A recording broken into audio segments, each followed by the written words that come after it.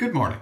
Bo, please read the problem, and Bobby, please translate. Flippin' physics. A horizontal spring is attached to a cord.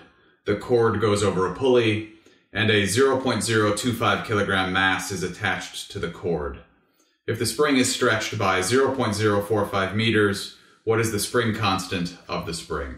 Mass equals 0.025 kilograms, x, the displacement from equilibrium position, equals 0.045 meters, and lowercase k, the spring constant, equals question mark.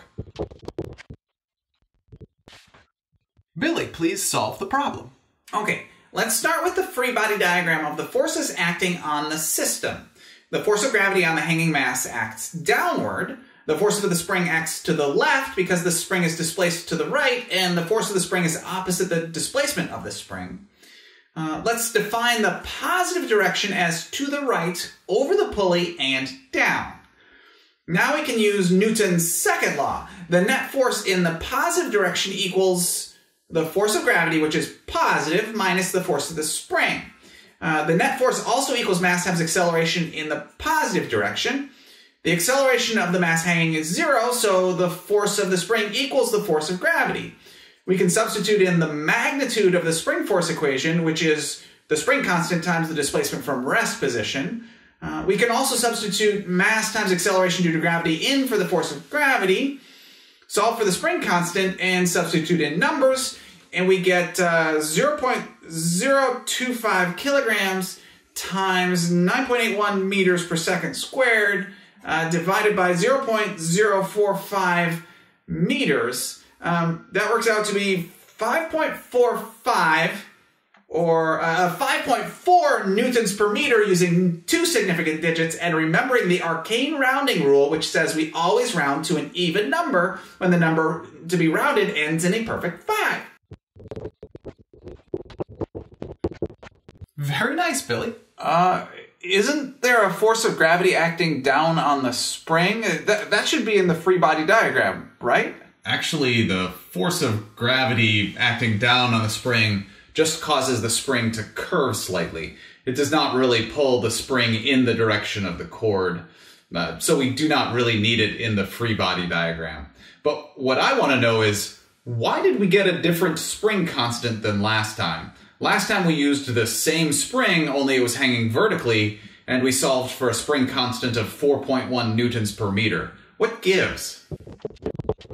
The reason for the discrepancy between the two calculated spring constants was actually just alluded to by Bobby.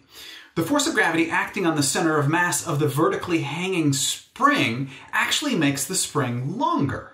This particular spring is called an expansion spring. It is designed to be expanded.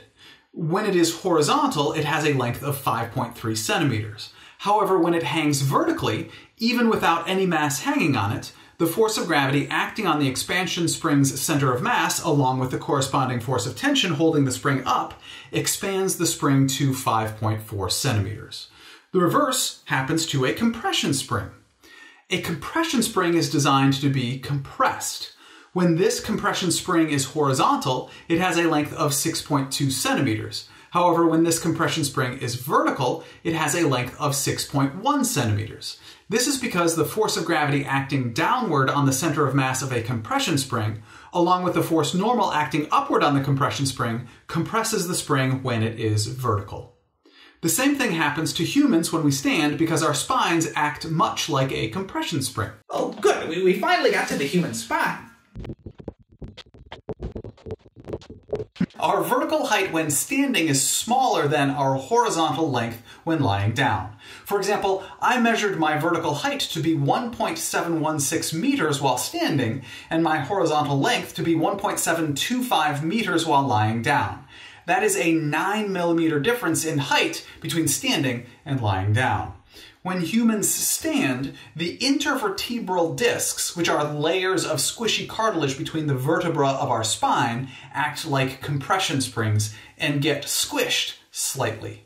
This decreases our height when standing. Wait, I heard humans get shorter as the day progresses. That is somewhat true. Our height decreases the longer we stand. That means you are taller when you get out of bed in the morning and shorter when you get in bed at night. And while you are sleeping, your spine slowly expands to make you taller. That must mean astronauts get taller in space. Absolutely, Bo. Astronauts do get taller in space.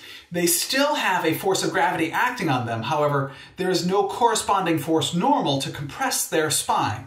In space, humans can grow up to 3% taller. That means a 6-foot-tall astronaut can gain as much as 2 inches in height.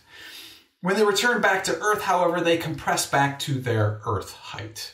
I will also point out that there could be deleterious health effects caused by spinal expansion and compression associated with spaceflight that I truly hope are currently being studied. Thank you very much for learning with me today. I enjoyed learning with you.